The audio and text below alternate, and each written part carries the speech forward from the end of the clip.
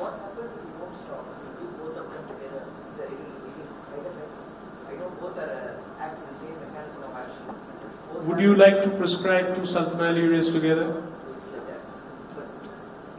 But there, I mean, the Canadians have looked into this very question you're asking. Yeah, there have been some studies. No, but I mean, it doesn't show a big improvement. So that is why basically we don't do it.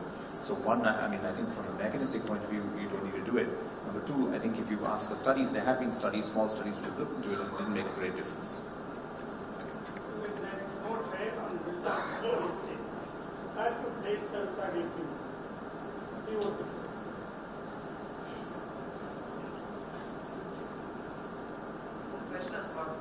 So the question is about vildagliptin, where to place it. So, correct. I mean, in terms of RCTs, we only have, we don't have a RCT for vildagliptin, which is very true. So we only have pooled analysis from, obviously, phase-to-phase trials, looking at, pooled data, looking at it in totality.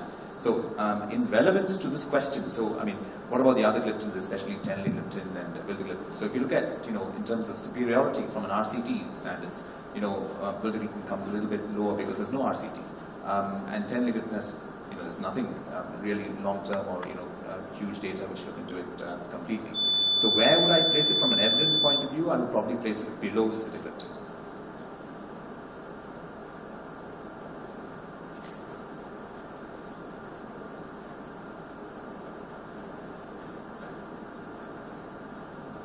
So as I was listening to both the talks, I was just wondering, is there like an absolute contraindication where you do not think about using the DPP-4? I personally feel that if somebody's got a history of pancreatitis, do not use it. Because you've got area of other drugs to use in the treatment of diabetes. So that is an area where I don't think you should risk it. But other than that, there is no contraindication. There's this very interesting comment I heard about DPP-4 inhibitors. It's the over-the-phone drug. If somebody's got a high blood sugar and, like we are not supposed to do it, if somebody makes you a phone call, you can prescribe it safely over the phone because it's so safe. That's the big advantage. And actually extending from that, I mean, I think as I mentioned, with this go-to drug, on the phone. So an inpatient setting, I mean, there's one drug where you can really safely use this, without any problem. Is clearly that gives us a big advantage. So in fact, there is a very good trial which was actually published in the Lancet called the SITA hospital trial, which actually interestingly compared, sitagliptin with actually basal insulin in a setting where glycemic efficacy, discharge from hospital were compared, and actually it was very good. So I think so I do agree that it's a go-to drug, and with that strong data, you could actually just be very confident that you're not going to cause any harm, and actually it's going to cause benefit.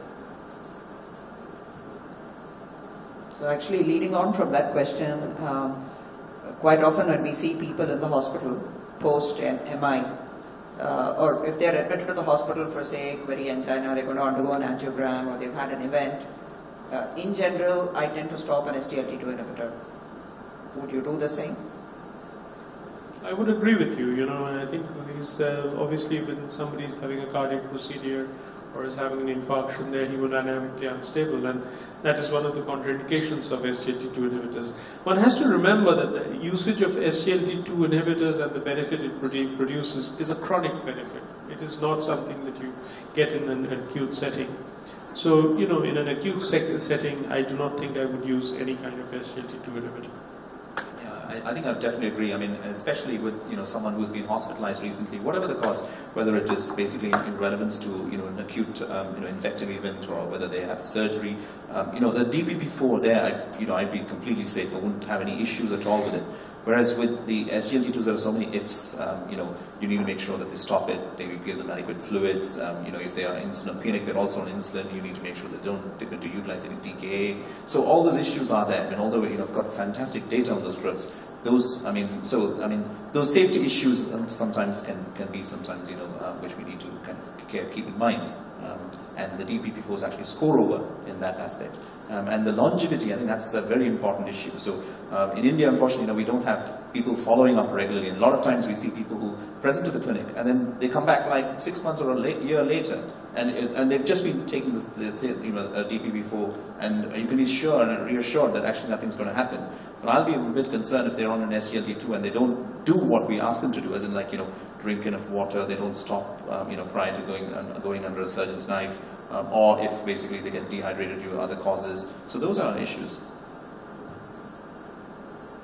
So I particularly brought that up because I think SGLT2 inhibitors are being used more and more by cardiologists, and we're seeing a tendency for it to be started like within 2 to 3 days of a hospitalization for an acute cardiac event. So I thought it was important to sort of bring it up. I would personally wait at least about 2 to 4 weeks after discharge from a hospital, see them in the outpatient setting before I would initiate that. Yeah.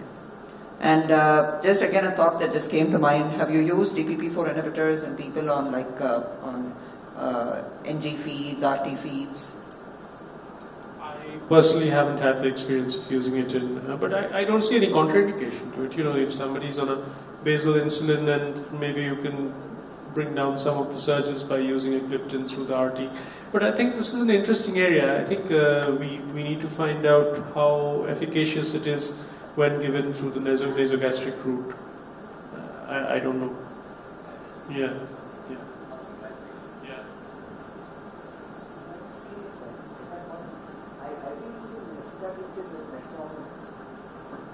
I've been using sitagliptin with metformin a lot with fantastic results. HbA1c sometimes up to 1.5. As you said, in Asians, there's a much better response. So I've seen that. But one patient, I had a very peculiar experience. I started the patient on, he was a person with non-healing diabetic foot ulcer. When he came to me, he was with very poor control. HbA1c was 9. So I had to put him on some medication, got that thing down, and he used to come for dressings because the vascular supply was poor. It took a lot of time for the leg ulcer to heal. And I had started him on sitagliptin and metformin. And about 5 or 6 days later, he started complaining of itching. Initially, I didn't attribute the itching to sitagliptin and metformin. And I thought that it was something else. I put him on Allegra, other things to control the itching, thinking, because I had put so many patients on sitagliptin and metformin, and I had never encountered this problem. I did blood tests on him, and incidentally I found that he had eosinophilia at that time. When I did the blood test, that was absolute eosinophil count was high. And then after that, after 1 or 2 months, I finally thought, why not stop the sitagliptin and metformin and just put him on metformin alone, because the HbA1c by that time had come down very well. It had come to about 6, and leg ulcer was healing. And after that, the itching completely stopped. And then I went into the net and I found a small study. It was only about 6 people, and that were patients who were on augmentin, especially males, were on augmentin and sitagliptin and metformin, this combination. There is an incidence, some of them develop, a small percentage of them, statistically significant, develop eosinophilia, and they develop this itching. This I came across in a small study afterwards. When I was going through, I was really wondering why, because I never encountered this problem in any of my patients. It's just one patient. And he stopped, once I stopped them, the itching completely stopped. So I just wanted to share it. Thank you. The more we are using gliptins very commonly, I think 2 side effects maybe 3 side effects are coming up that I think we need to mention. One is skin. I've had a number of people, at least 3 cases where the dermatologist has said it's because of the gliptin, the DPP-4 inhibitor, to stop it because they have like a peculiar maculopapular rash. I can never understand the term they use for it. Idiosyncratic reaction or something like that. You just... maculopapular rash with gliptin is recognized with all the gliptins. So I have seen a few patients. Because he used to really come to me crying, saying that I can't control. The only problem is the itching, doctor. This is probably I don't know. It's just a one-off case, because after that I've used so much of sitagliptin and metformin, I've never come across this at all. It was one patient I had this, and after that I repeated the blood test and the eosinophil count had come down after that. It's just a single case, so very peculiar.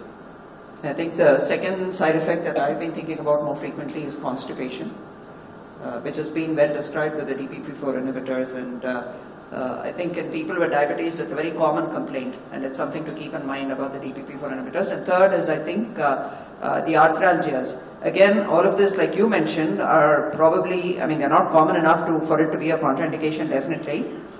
Exactly. But it is an idiosyncratic, but it's important we keep these things in mind and think about it when they present with that if they're on DPP-4 inhibitors. So I think there are no more questions. Yeah, we'll wind up the session, and I thank both the speakers. Thank you very much. Thank you.